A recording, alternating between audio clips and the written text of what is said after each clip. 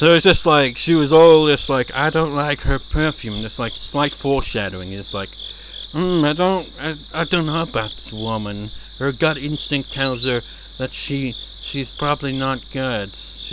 But maybe she's... Turns out she's much worse than Rena could have possibly imagined. When I got home, the door was locked. I used my key to get in, and I found a note in the living room. Something came up, so I have to go. I'm going to eat out tonight, is what the note said. This wasn't the first time he'd done something like this. Each time he only told me he had to go to Okinawa for something. But I knew the real reason, because I heard him talking on the phone once. Rina-san must have had some free time between jobs and asked him out to have dinner together. Also, since now that we know that Rina is, sort of in a kind of... Is it called a sugar daddy or whatever kind of relationship with... Who is the guy who is essentially Sotoko's freaking uncle? That piece of shit. If you remember, at the very beginning of Higurashi, there was an unusual scene at the start that's kind of just like foreshadows how things were going to play out. If you remember that scene now, like think of it with what we now know, and you kind of like think it's like, oh, so that's who that was. Oh yeah, oh, kind of thing, you know. Everything all kind of connects together once like you get further through the arcs, you know. And Rena-san must have had some free time between jobs and asked him out to have dinner together. That bitch! I heaved a sigh, looked at the new living room I hated, and went to my room. I thought back over what I just heard at the coffee house. I tried to rationalize the meaning of her actions there. Maybe she had to pretend to be a bad person because she was being threatened by the man. Now I think she, just like Kasai said, she's a skunk. But even after the man she called Tetchan left the table, she continued to threaten the guys and push them into signing the loan contract immediately. She had a different way of approaching it though, isn't it? It's like a good cop, bad cop kind of thing. It's like, no, I'll be threatening, but in a very different type of way. Where it's like, no, everything will be fine, just sign the contract, everything will be fine. While Tepe's more, sign the fucking contract or I'll kill ya kind of attitude, you know. But they're both shitty people. If she was threatened to play along with a man, she wouldn't have done that. If she was pretending to be a bad person, she could have shown a little bit of mercy or sympathy when he left her alone with them. It's like holding water in a bowl you made with your hands. No matter how sturdy you made the bowl, water would leak from your fingers. Mercy and sympathy leak out from you. But nothing, not even a drop of water, leaked from Rina-san. Her hands weren't even moist, they were all dried up. There was no water that could leak through those hands. Rina-san was threatening those guys as much as the man was. Neither was leading the other along. They were doing it together. That was it. Rina-san is a bad person. My brain sells up the idea with applause. Woo! She's a shitty human being! Whoa! And all this time you just thought she had shit perfume, but she was a shit as her perfume. She's a shitty person. After all, I always hated Rina-san. I just couldn't accept the feeling because my fellow liked her. But she was a gold digger. Worse than the usual gold diggers even. And at that moment I could finally accept it. She's a bad person, just like my mother. Now I think she's worse than that. Much worse. She's an existence that will ruin everything and destroy my father's happiness just by being with him. But I wonder if my father would understand that Rina-san is a bad person if I told him so. My father likes her so much that he would jump over a cliff if she asked him to. He thinks everything she does or says is great, and he interprets everything about her in a positive way. He protects her and praises her without her asking him to. Yeah, that's a pretty shit situation that she's found herself in here. I mean, she could, like, tell her father about who she really is, but he's so infatuated with her that he probably wouldn't even believe Rena if she, like, even supply proof of some sorts. I'm not a kid anymore. I understand how a woman can tame a man. It's different from love. Love is about trying to build a relationship. Taming is just a way of satisfying the lust to dominate. She's just trying to make him into her slave. She's a fucking straight up sociopath. Women can deceive men, even my father. They can use dirty methods to ensnare men like they're following a manual. It's the weak point all men are born with. Even with a strong will, they can't resist it. That's why we hate those women who exploit that weak point to deceive men. That's why I couldn't bring myself to like Rina-san. For the sake of argument, let's assume I acknowledge an unlimited love like that. But they would only be as long as it was love. If it wasn't love, it was just a method to threaten and squeeze money out of him, I would never forgive her. I remember their conversation at the coffee house. Rina-san said that my father is a big spender. In fact, I think he spends more money without hesitation than before he met Rina-san. I was happy that he started to regain an interest in going out into the world again. Now I don't know whether I should be happy or not. He probably wasn't a big spender originally. He's probably a bit more, less of that before he met her. He controls the money of the Riga family overall, but since I do the grocery shopping, he often gives me his bank books so that I can withdraw money. Yeah, it's just like if anything, it's Rena that's really using it the most, because he just lets Rena do the shopping and all that, and obviously he wouldn't have any reason to really spend a lot of money. Because of that, I know where he keeps his bank book, his personal seal, and all important stuff. They're in one of his drawers, which he usually locks. I know where he hides the key, and I know the combination of the cash box inside the drawer. He might be coming back soon, so I felt a little nervous, but I had to make sure. I opened the cash box, which had some bank books, personal seals, stamps, and unused postcards. I removed everything from the cash box to get at the bank books. Then I found something new. On the bottom of the box there was a bundle of new 10,000 yen bills. Its thickness wasn't something I could ignore. There was also a paper wrapper that looked like it had been bundling the bills. The wrapper had a stamp that said it was a bundle of 1,000,000 yen. He usually kept some cash at home because it was troublesome to go to the bank every time he needed money. But it was usually around 100,000 yen to 200,000 yen at most. He never keeps such a big amount of money at home before, because he knows it's unsafe. The extraordinary amount of 10,000 yen bills was abnormally intimidating. I tried to open the bank book, but my fingers got numb all of a sudden. Part of me was trying to deny the things I heard at the coffee house. It wasn't because I wanted to defend my father or even Rina-san. It was because I didn't want to believe my father was the husband in Imizara the blackmailers were talking about. I opened the bank book. The last time I saw it was about 2 or 3 months ago. Just countless withdrawals since that day. I probably wouldn't normally understand what those numbers meant, but I felt in that moment as if the 10 different digits were speaking to me. They were a series of cruel digits. It starts with some understandable expenses that I assume represents dinners or something, but then the amount of money starts to become 9 round numbers, like a 5 or a 10. I can tell by looking at the dates he withdrew money that he wanted to have a certain amount of cash on hand when he went out with Rina-san. Among those expenses, a big number appeared all of a sudden. It was too much money to spend on a date, hundreds of thousands of yen. I looked at the date of the withdrawal, and I traced it back to in my memory. I remembered, around that time, Rina-san was talking about moving into a new apartment. I know the market rate of rental apartments in Okinawa. You need to put down 2 safety deposits and 2 payments for key money in order to rent an apartment. That amount of withdrawal sounded reasonable now. He paid the whole down payment for a new apartment. After that, big numbers appeared one after another. I could tell that they were for congratulatory gifts for a new apartment or something.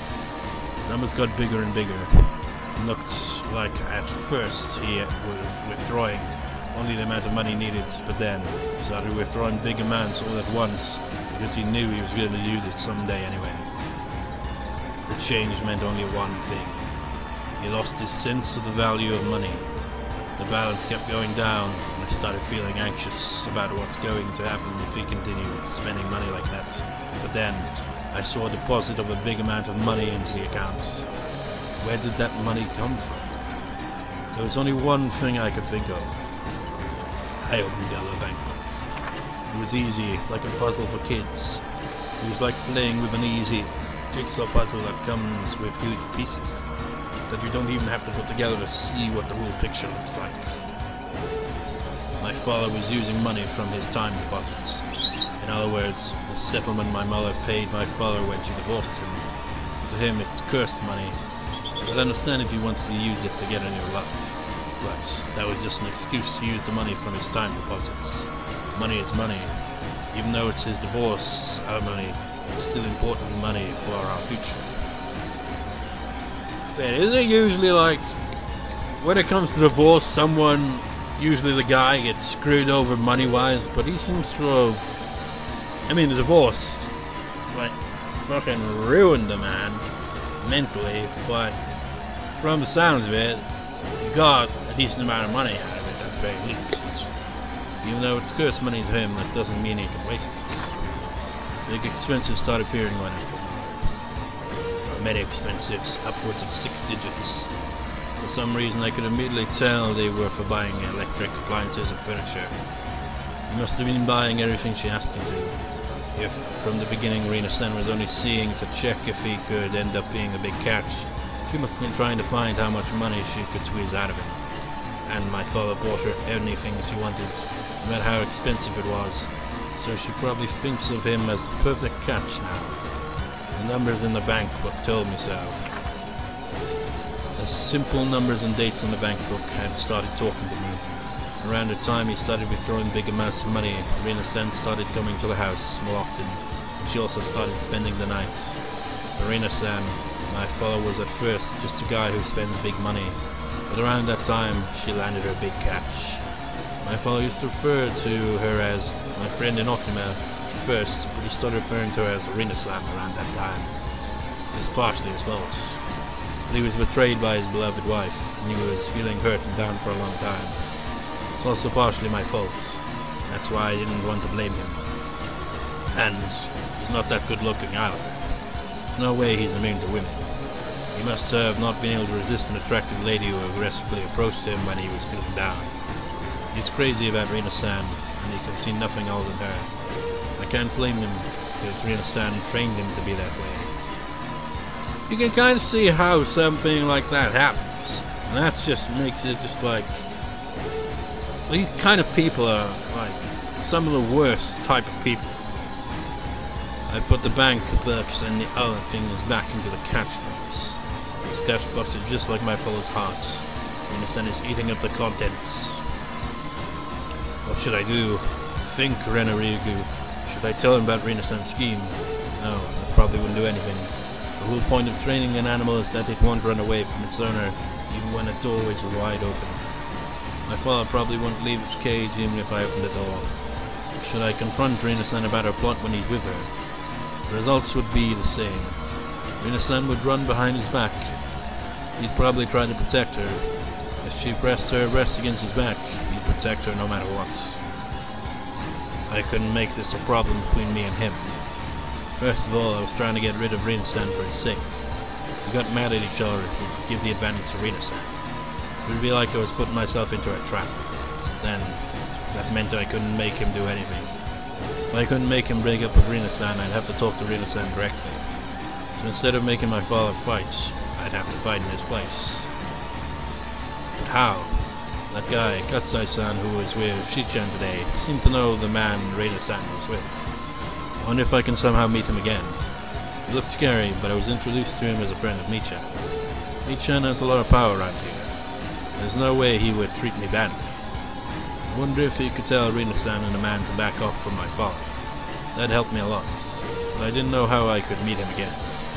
I could ask Michan for help, but I don't want her to know about my situation. It's the problem of the Ryuga family. It's nobody's business but mine. Yeah, this is this is a battle that I'd have to fight alone. I regretted my parents' divorce. I wept about the tragedy I could have prevented if I had tried. I wasn't going to weep this time. I wasn't going to let the chance slip away. This time I would fight for my happiness.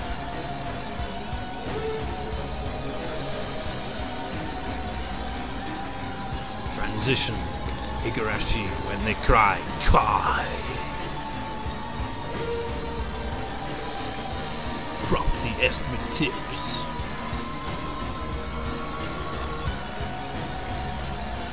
Achievement unlocked a husband in enemy's hour. Look at all that cash. The green. You know, I find that weird, you know. It's like probably more of a US thing, really, with the dollars and all that. But here in the UK, when it comes to, you know, notes and all that, it's less green, more freaking purple. Like if it's green, it's like, oh, those are just £5 notes. Purple, oh, £20 notes. Now that's worth more. I'm not sure if we still have £50 notes here in the UK or not. I haven't seen one in a long ass time. So I don't know if they even exist anymore. Property estimate. Dear Ritsuko Mion-sama, Executive Housing Corporation. Attached estimates. We thank you for your past visits and inquiries to our office. We've included the estimate for the property you inquired about. Basic information. Property name, Palace of Versailles, room 707, property code 14M1421, property type, modern condominium.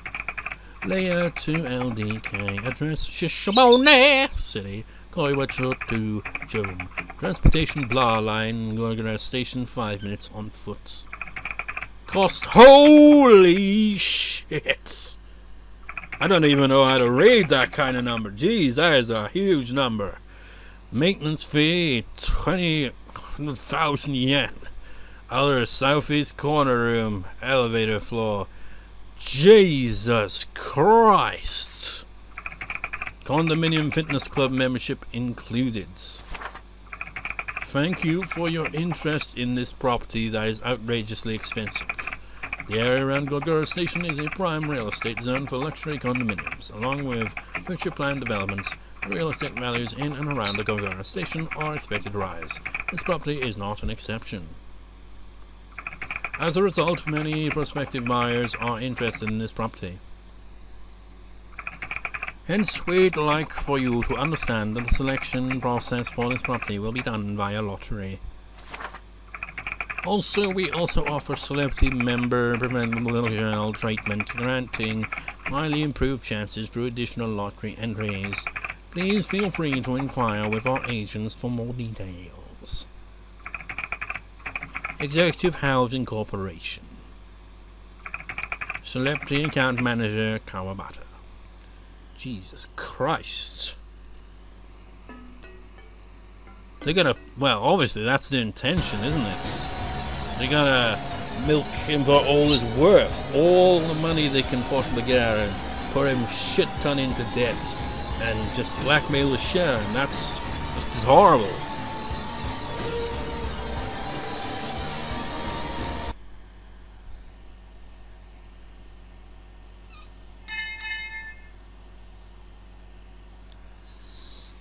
Oh, you're talking about Kasai-san. He's Shion's watchdog. A watchdog? Really? Yeah, he is. Shion tends to do crazy things. So one needs to have someone watch her all the time. I think you're as crazy as Shion. Keiichi-kun got into the conversation, they end up making a lot of noise, teasing each other like they always do. Nah, I'd say Shion's more crazy than Mion. Mion made it sound like that man Kasai-san is some sort of territory boss in Noknima. It wouldn't be easy for me to meet him in person. But because he's Shi-chan's watchdog, I might be able to find a way. The problem, though, is that I don't have any connection to Shi-chan either. We hang around every once in a while whenever she comes to Mizawa, but I've never called or visited her. I have no idea how we can meet. Even if I could meet Kasai-san, there's no guarantee that he'd help me. He seems like the kind of person who doesn't like to gossip about others. He told me about Rina-san at the coffee house only because Shi-chan pushed him to. Plus, the situation could grow worse very quickly while I waited for the chance to meet him, so any help he might offer could come too late. I remember Kasai-san told me that, as her next step, Rina-chan usually uses her partner to threaten their catch. That would signify the end of her performance. They were going to take all of my father's money. I wasn't feeling a sense of crisis yet, but that time might be coming very soon. Even as I was at school taking a class peacefully, that man might already be at the house right to this moment, threatening my father to hand over his bank books. Once I become anxious, I get more and more anxious. I could feel a big pressure on my chest as if the ceiling had collapsed on me. Yeah, that's anxiety, yeah. Man, I'm so bored. My life is too peaceful. How better than Rena's situation you have it. Keiichi talks to me yawning. Is that so bad? I'd love to have a peaceful life. That'd bore me. I don't. I wish some kind of big event would happen, like aliens come to attack us or something. I'm not saying I like to have something like that every week, but at least at the end of every month or so. Oh, and that doesn't include our monthly tests. If aliens really did come, destroyed the Earth, and burned all of humans out, would you be satisfied? Would you? No, that's not what I mean. I'm just saying that I want for some kind of excitement because I'm so bored. He had no idea of what I had been going through, of course, and that's why he says that. Why didn't you tell them about it? They're your friends, man, and they're very, very, supportive. But I was still irritated by his insensitivity. I couldn't understand why he wouldn't be satisfied with such a peaceful life. He never has to doubt that today and tomorrow will be as fun as yesterday. Well, it depends on the arc, Rena. He's been through quite a fair amount of shit as well. I was all too aware that boring and peaceful days could be destroyed all of a sudden, especially when you foreshadow the fuck out of it. I knew that boring and peaceful days could come to an end all of a sudden because your mum wanted to divorce your dad. I knew that you could feel like you didn't belong anywhere in your own house because your dad had gotten a new girlfriend. Even so, you had to repeat the same kind of day over and over again. That's why I want to live every day happily in order to be prepared when the world comes to an end. I'm jealous of you, you look so happy all the time. I wish I had that kind of skill. You're jealous of me, huh? How do you do it? How do you live every day not being bored but being happy? If it really is a skill, I'd love to learn how. That's easy. All you need to do is to realize. Realize what? There's no way he could realize it. And it was probably better that he didn't, because that meant he was truly happy. Tell him, man. You just need to realize that your happy days will one day come to an end.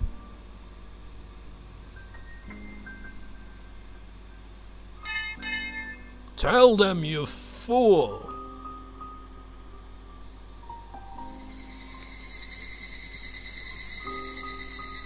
The three of us walked home from school like we always did. Mion said goodbye to us at the corner of the street where she took her separate way home. She walked away waving, but I chased after her. Mion! What? Mion apparently thought she dropped something, and she looked around to see what she dropped. I almost forgot to tell you. I saw Chi-chan and Kasai-san yesterday at a coffee house. I picked up something that Kasai-san dropped while he was there. Of course he hadn't dropped anything. I was lying. If I could meet him, I'd just show him whatever, tell him I thought it was his, and apologize for my mistake. Oh, well, thank you then. I'll send it over to him in that case. I'll give it to him, back to him in person. Eh? Mion looked surprised. I couldn't blame her. I'd met him only once. It's weird to want to give something back in person to someone you barely know. Well, that's alright, but why? Oh, he had this cute beard and those cute sunglasses. So crazy about cute things. Oh. Could I fudge my true intentions with my cute mode? I tried it anyway. Mion usually takes words at their face value, and indeed, she seemed to buy it. Please don't pull out his beard and take it home with you. So, do you think I can meet him? Well, I have no idea if he's busy or not. I'll ask him when he's coming into Mizawa next. I needed to know when as soon as possible. Of course, I wasn't going to say I wanted to meet him today, but at least tomorrow or the day after tomorrow. What are you guys doing? It seemed like Rena found a new love. No, how? Really, how interesting. I want to hear about it too. I didn't want her to leave it up in the air, so I told her I think I should give it back to him as soon as possible. I'm sure he's looking for it too.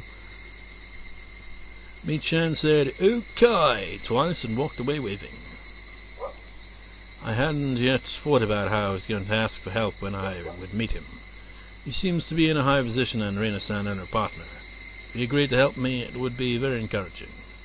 But there was a possibility that he'd tell me he didn't want to interfere in other people's private matters. He could just say the whole thing was another love triangle between a father, his daughter, and his lover. Bye, Rena. See you tomorrow. Yes, see you tomorrow. I said goodbye to Keiichi-kun and walked home alone. After Keiichi-kun was gone, everything went quiet and my head became clear. What I needed at that moment's quiet time to think about what I should do from then on. What will Rena do about this horrible situation she finds? Well, we'll find out in due time. It's just like the plot got pretty dark pretty quickly, didn't it? It's usually the case. But this time it isn't really around the Watanagashi Festival. That's what it's usually around, isn't it? You see the Watanagashi Festival take place and then shit hits the fan immediately after. This time the festival hasn't even happened and then already you got that. I think the same was kind of the case for, it was in Higurashi. Similar thing happened there. It doesn't have to, get to the Watanagashi Festival for shit to hit the fan. I mean, in the question arc to this answer arc, Onikakushi, you saw the festival, but, it makes sense for that, because that was the very first arc, so, you gotta introduce shit. So, like, shit only really hit the fan after the festival, but there were always, like, bits and pieces, like, building up the tension throughout it as well. And Watanagashi, obviously, was all about that as well, It had little shades of, like, ooh, ominous. And then once the festival kicked in, it was like, oh shit, it's gonna BAM! And then the answer arc to that Mekashi was like, holy shit, this was what was really going down, kind of thing. And then Himatsubushi was like, well, that predated it by quite a considerable amount of time. So, yeah, that was more of a prequel, that one, so didn't count. But anyways, I'll see you next time, viewers. See you next time.